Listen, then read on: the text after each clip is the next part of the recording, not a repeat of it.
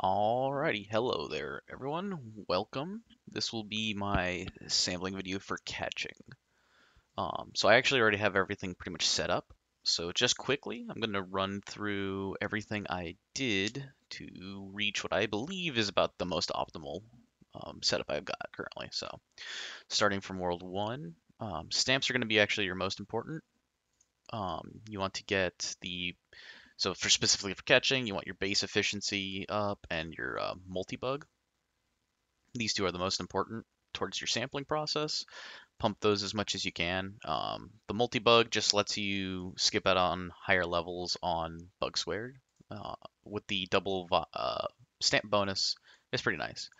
Same thing with the base efficiency, but the reduction on the base efficiency makes leveling it fairly minimal, but it helps. Next up, we got statues. The old reliable statue is going to be your best bet here. Farming them in World 2 with the Choco Chip is currently the best way to get them. That or uh, fishing, both of which are fairly viable. And then Feasty Statue, again, Choco Chip. It's where your statues are going to come from a lot of the time. Choco Chip is very, very strong.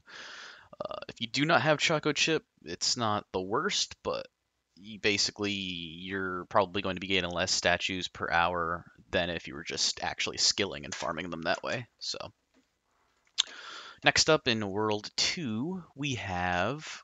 Oh wait, no, I almost forgot. World 1, we have star signs as well. Star signs, they depend on what your multi-bug is, what the optimal setup is. I have 300% multi-bug without requiring this 20% from here. So I get to skip out on that. If you do not, then this will be your best. Uh, the way to get that is basically going to be through bug squared. So then the food effect is going to be basically your strongest star sign, followed by the two skill AFKs. So, and then in conjunction with World 4 lab bonuses that boost it further, it's very, very strong. So that's basically all the World 1 bonuses. Next up in World 2, we've got um, the Big Bubble being the strongest bonus to skilling in the game. Basically, I would say at least. This is insane. Having the capped 300% multi-chance is very, very strong because that is 300%. That's basically plus 300% multiplied by whatever your quantity is per drop. So I'll show that a little bit, but the 300% is additional to the original one you're catching. So I'll get 4 drops, and then it's multiplied by whatever my bug value is. So that's going to be your best bubble to bet level. Then Sanic Tools, also very strong. Bubble 2 to then boost it further.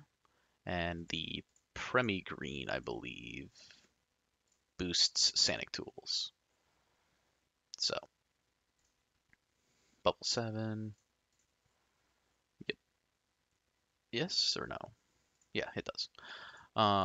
So, and then you got Fly in Mind as well. This one, it you don't need as high of a level actually. It starts capping, like soft capping, pretty much at like 50. Um, Primigreen, basically take it as high as you can. But again, also once you get to around 2x, it's pretty much soft capping. The um, where is it? Sandic tools. Basically, just take this one as high as you can. I don't know the soft cap off the top of my head, but after around 100, the costs start getting pretty unreasonable. For the bug squared, you basically take it to whatever level you need to reach 300%. Then that's dependent on your stamps and I believe your actual catching level contributes to that as well. So there is no real level to take this to. You just keep raising it until you have 300%. And Archer or Bust, basically, again, just take it to as high as you want. I recommend like trying to push these as high as possible. I would say early to mid game, focus on trying to get them to like at least 100 because the sport caps are fairly easy to sustain then. Um, Then once you're like reaching end game, try to shoot for like 130 to 150, and then after that point, just keep pumping it whenever you can. Um, I went to 160 because the talents, and I actually got lucky on hitting a 160 because currently they cap out at 160 right now. The boost from these, I'm hoping to hit those as well, but I'm actually going to take this higher whenever I get a chance. The spores are quite expensive. All right. Anyway, other World 2 bonuses. Obols. Pump as many obols as you can into your character. I'm missing some circles. They're very tedious to farm through alchemy. I'm also missing the 250 slot for that. Um, just because I need to level up more. I actually do have the sparkle. See, yep, right here. Boom. Next up is post offices. Boxies, I mean. Catching and food effect are going to be your two go-to for catching. You want those as high as possible. Catching is more important towards catching, as you know, would make sense. But food effect is very strong as well, and it's a little bit more versatile. So early to mid game, you can kind of mix and match these two basically, because the food effect will give you overall gains, whereas catching is just catching. So whichever you're like having trouble sustaining, pump more boxes into there. Um, Next up, we have the World 3 bonuses. World 3 bonuses would be prayers, Royal Sampler being incredibly powerful. Sample size caps at 90%. You can't go above 90%. If I were to take my Royal Sampler off, which I can right now because I removed all my sampling, you'll see I'm at like 62.4. So I'm actually overshooting on the Royal Sampler by a decent chunk. I would still use it. It's very, very powerful. Um, Oops, clicked on the wrong one. And you can check your sample rate from here. So go ahead and equip Royal Sampler. I mean, if you don't want Royal Sampler, that's completely fine. It is technically personal preference. I believe it's pretty much always correct to use, though. And then after that, you got Dimwit. Try to push the Goblin Max Wave and your Wizard for worshipping. Divot's very, very powerful. As you'll see, I go from um, just over 60 million to 155 million. So, you know, a little bit more than double my overall efficiency just from Dimwit alone. Quite strong. Next up in World 4, World 3, we have the talents. You're going to want to book as many catching related talents as possible. Um, I would focus on elusive efficiency first, because this will actually also help your trapping, for instance. Um, then from there, focus on telekinetic logs, sunset on the hives, briar patch runner, and swifty statues.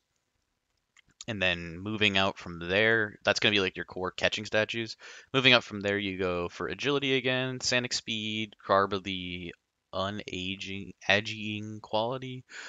Um, and yeah, that's about it. That's basically all the important ones that affect catching. Also, make sure you level up your Super Source, Action Frenzy. They're quite strong, and Frothy Milk for catching as well, and TikTok.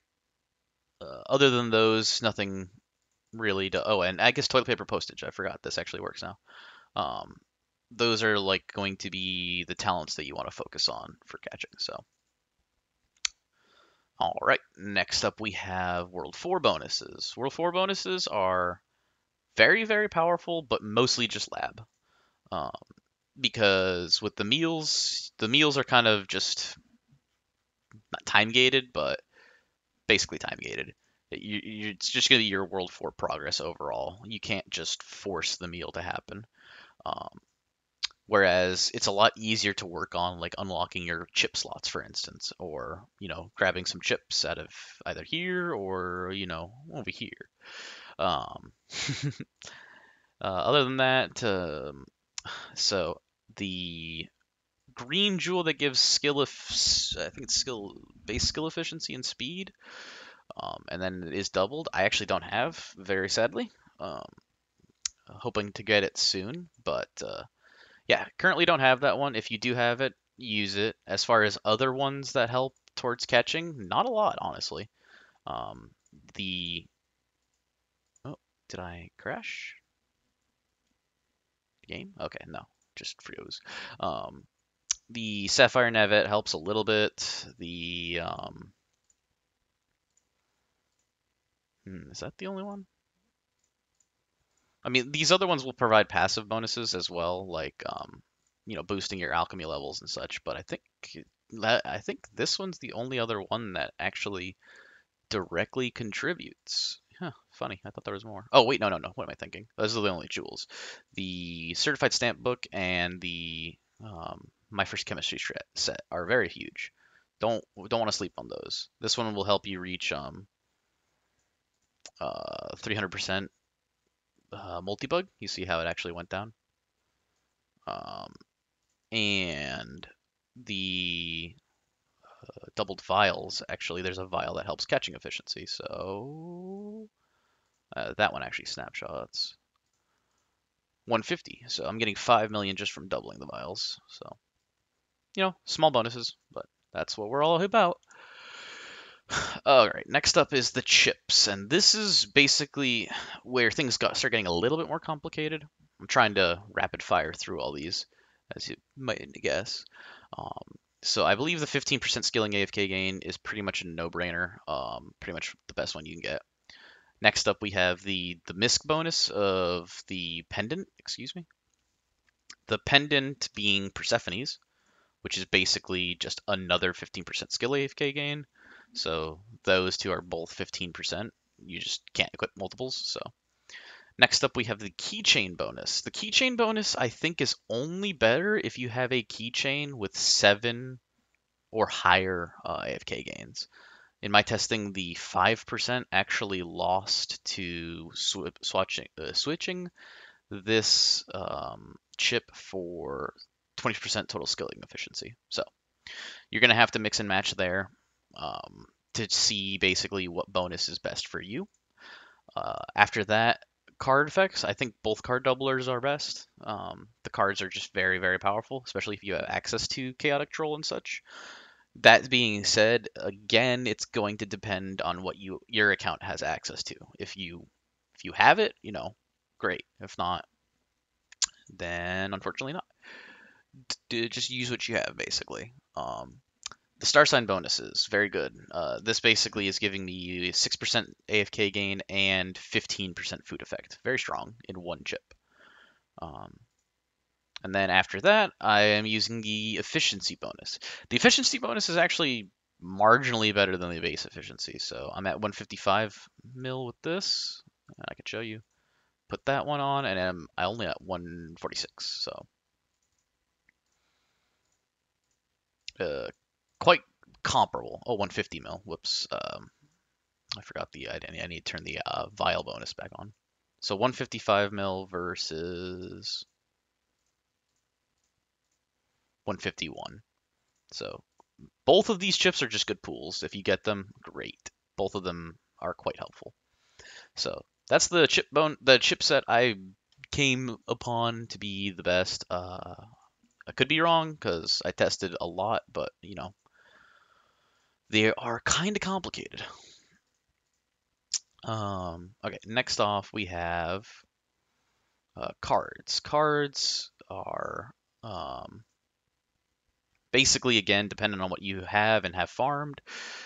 I think doubling the Amarak card is always best. And then after that, I think doubling Chaotic Troll is basically always best. There might be some weird efficiency breakpoints where it isn't, but in all my testing, I found that it was. And I guess it also depends on your prowessery, which I'll actually go talk about really quick as well. The After that, though, basically just chucking in all the catching cards that say catching AFK gains, efficiency, or speed. Um, and basically, you can farm these. It's quite tedious. I card packed most of these and premiumified it. But after that, um, the card set you have access to is actually also going to depend. In my experience, having both boost foods made it so that the Yum Yum Desert effect actually beat out hard resources. So if you don't have the hard resources done, don't fret. If you have boost foods from like the events, then Yum Yum is perfectly fine. Uh, and even if you don't, the Yum Yum Desert is actually quite comparable to the hard resources once you start getting into higher AFK gains. So, as far as skill efficiency went, I found that skill efficiency was always a little bit worse for me, but that being said, again, there might be some weird efficiency breakpoints where it's better for you. It's just one of those things that you have to test yourself, unfortunately. Or you could follow this completely to the T and you'll get fairly close to optimal. I almost forget to mention, Prowessery is another bubble that you really, really want to focus on. This cap set at 120. That actually is the overall prowess cap for all skills. So if you have this at 120, you actually don't even need leaks. The meal that is, there's a meal that helps prowess as well. So if you unlock leaks and you don't have this at 120, focus on leaks. That'll help you save out on gold bars. So, all right. That all being said, you also are going to want to make sure you have your best catching gear equipped. I actually almost made a oopsie. I forgot. He added this has a catching bonus now. So let's go ahead and grab one of them. Marginal difference, but might as well.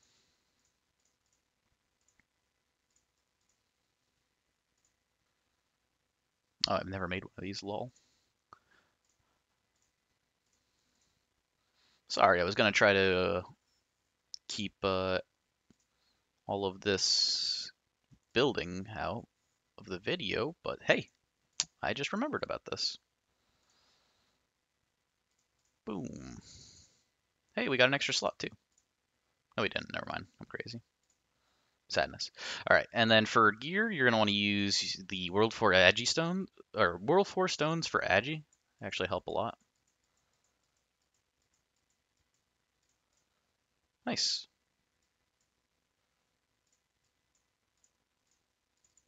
Yeah, nice. Little sizable boost there.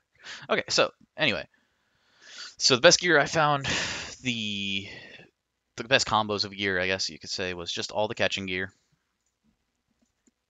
Um, Persephone, whatever bow gives you the highest agi bonus. Um, and then the serrated rings, I could actually pump a little bit more agi by making a couple more of these. I found the serrated rings to be better than opals, and in fact, I can show you how different it is from opals for the curious.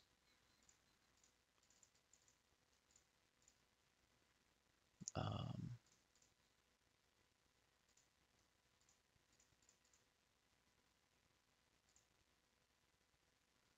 mm-hmm. Boom. So you'll see opals actually give a good amount, give me like 8 mil, but the serrated rings are just a bit better. So the the new AFK key or ring, this I actually can't test it. I would assume it's just better based on where your efficiency breakpoints lie. And I would like to have a pair of them. I just don't have any Bob Gold pickles. So yeah, if you have them, then you're gonna have to manually test that out. I just have no ability to do so. So yeah, sorry about that. And then from there, if you have it, go ahead and use your snoozy cap. If you have it, use your wings, and then whatever your best AFK keychains are. For trophy, I found food effect to always be best. That said, if you don't have access to the Christmas food, then Blunder Hero might be better. Or even Critter Baron is quite a big efficiency bonus some of the times. So that all comes together and gets us this nice little screen. And now let's go ahead and let's do some sampling. So for flies I want to sample. I'm gonna go ahead and do just regular flies first. I actually have a good amount of flies, but I want to keep this a fairly healthy number. I'm gonna print about 100 million of them, and then I'll probably swap off. And that's giving me, voila, 1.3 million is what my AFK screen says. And when I sample it, it's about 1.17 mil. So that is what our fly sample is. Once I unlock the new efficiency food, and hopefully whenever the jewel bug gets fixed, I'm gonna redo the samples there anyway. So I just want to get a little bit of a stockpile of flies up and running. Next up, we're gonna do butter bar. And the reason I'm gonna do butter bar is for stamp tramp. Stamp tramp is working now, so I want to pump this as high as I can. And flies is good for the Wyoming blood bubble, and dropping loads if you haven't pushed it a lot already. I actually plan to push this as well. So, whenever you're sampling, by the way, a little fun fact is uh, if you have boost foods on, don't just stand there and like have your character swinging. If you do, you can actually accidentally consume your boost foods up. So go ahead and hit it and then walk away. You'll see that the AFK screen has already been set. So now I see that, I need to get almost 9 mil more efficiency. That's not going to be easily doable. And you can, if you really want, you can swap things around and see if I drop this, how many Pyros tiers do I go down? Well, can I put this in place? So 537 versus 541. Okay, so the efficiency is a little better. That's kind of the process I go through whenever I'm sampling. Like I said, I'm trying to make the video not so long. Um, you know, just mix and match things if you really want optimal samples. If you're like working with very little, spending an extra 5 minutes and then not touching it for a couple weeks really does help a lot. But I think this is basically about as optimal as I can get mine right now. So I'm gonna go ahead and sample that. Next up on the list, we're going to do so Mosquitoes would be good if I want to push the Gospel Leader bubble. And I believe there was one other bubble for that. Or no, it was the Vial. Yeah, so Mosquitoes is what I want to push the Vial with. And now that Vials have a max level, I kind of want to do that. So we're going to do Mosquitoes as well. I don't really have any use for fruit flies at the moment and sentient cereal. So I'm gonna hold off on grabbing a pile of them, but eventually, like towards like super late, like super end game, the way I'm thinking about it is I want to get all of these to 10 mil for the green stacks bonus in lab. So I'm gonna be swapping between these as I can. Um, the reason why I want the Mosquitoes right now is just for specifically the alk bubble so like pushing this bubble is helpful because the lab bonus that raises your lowest bubble a day, it could be hitting this soon. So I don't want that, so I'm going to want to push that because it's easier to print Mosquitoes than like salts, for instance. So those are the kind of things I'm thinking about when I'm sampling. So let's go ahead and grab Mosquitoes. That is on refrigeration station? No, mammoth map. So this will be the third sample I take. Oh, and so here we come to where we're like really close to the edge of getting um, a prowess tier. So 150, let's go ahead and put that on. And you'll see I went over and it's just eking it out. So that's like a really quick thing. If you have all your stuff on you, you can check and, it's one click and that got me about an extra 10K to the sample. So those are the kind of things. And if I really, really wanted to optimize it, I could leave this on and then go grab like some more agility percent, rings for instance. I'm not. I'll spare you guys. Don't worry. But again, those are the things I'm constantly thinking about when sampling. So that'll be good for the mesquite snow samples though. And then for the last two slots I have, I want to get the new mobs or the new flies. I just still don't remember what map they're all on, so bear with me. I think it's this map, Worm Highway maybe. Nope. Hmm. Jelly Cube Bridge. Jelly Cube Bridge. Okay. Same deal here. So 75 to 19, 88 312. So boom bam. And last but not least, we go to Shelled Shores for the ferries. So let's go ahead and put this back on. So 60, and if I put this on, you see how it's taking them away because I'm not between a prowess tier, so. Or I'm between a prowess tier and it's not helping me at all. So 60k, and then again, you could check this. It's not better. Boom, bam. And that is catching sampled. So let's go ahead and go check them. And I'll go through what to print, like what I want to print when. So personally right now I have almost no, like I have 37 million flies. I want to get that to a higher surplus just to have on hand, but I don't need to print any right now, so it's not like a priority.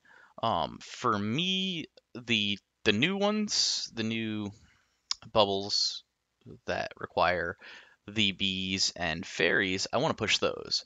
So I'm going to go ahead and print the World 4 ones, and once I get a good amount of those stocked up, I'll swap between the Mesquite Snows and the Sentient Cereal, or the Butter Bars, and then maybe throw some flies in here and there. But yeah, hopefully that was a little bit of an insightful process. I don't think I left anything out. Again, I tried to organize my thoughts a little bit better than the last sampling ordeal. So hopefully that was informative, and any questions, go ahead and let me know in the comments. But hopefully this was helpful. Thank you all for watching. And join me, I believe fishing will be next, because doing it by character, so Barbarian is next. So yeah, fishing will be next, then mining, then chopping. And then mob samples will be sometime next week. Basically, I'm waiting on uh, the last little bit on my Woodula Shrine and the last little bit on my Undead Shrine. So both of those are pretty helpful towards mob sampling, and I want to be able to move them with the highest bonus I can. So yeah, the other videos will be much of the same. Basically, I'll try to optimize as much as I can, but I also want to throw in some of my process that I go about determining that. So hopefully this was a good mix of brevity and informative. Just let me know if you guys want me to explain anything more. So, all right, now I'll stop rambling. Hey, have a good one.